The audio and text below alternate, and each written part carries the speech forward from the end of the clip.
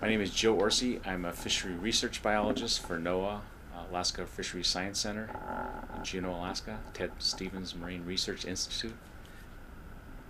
That was a surface trawl video using a GoPro camera of fish as they entered into the trawl, and it was looking forward in the trawl so you could see the fish dropping back into the net, and it was traveling about 3 knots speed, and the fish entering were juvenile salmon, and then there were some market squid, clouds of market squid, and then there was also an ocean sunfish, which was about 400 pounds that passed through and got wedged into the net, and once we brought it on board after the trawl came back, we released it.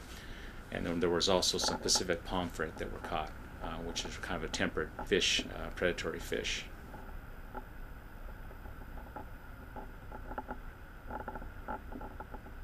We were trying to catch juvenile salmon, which we did, but we're seeing some odd occurrences this year out in the open ocean because of the warmer temperatures.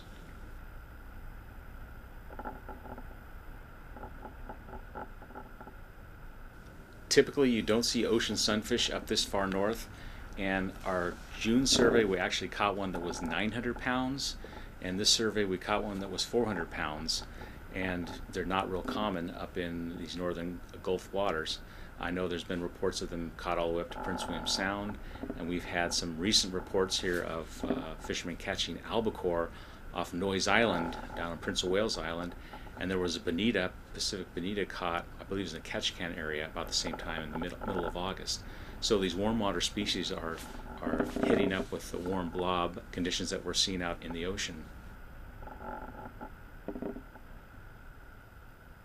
Last year there were some occurrences of the sunfish in other surveys, but to see the market squid that spawned down at Little Port Walter down on southern Baranof Island this year, that's the first time I've ever heard of that happening. The market squid typically don't get this far north, and we did catch some out here off Icy Point, which is north of Cape Spencer.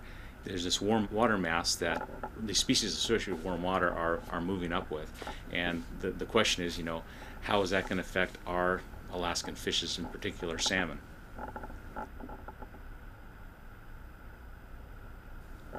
Was it last year or the year before that the thresher shark that was caught in the survey was the furthest north ever recorded, but I believe the ocean sunfish have been seen up here before, as I mentioned, the market squid have as well. But the fact that we get the numbers that we're seeing are pretty striking. The fact that we got 2 successive months each catching this ocean sunfish, and we're only doing like 4 trawls offshore there, so it's just a very strange coincidence to have them occur that soon back to back.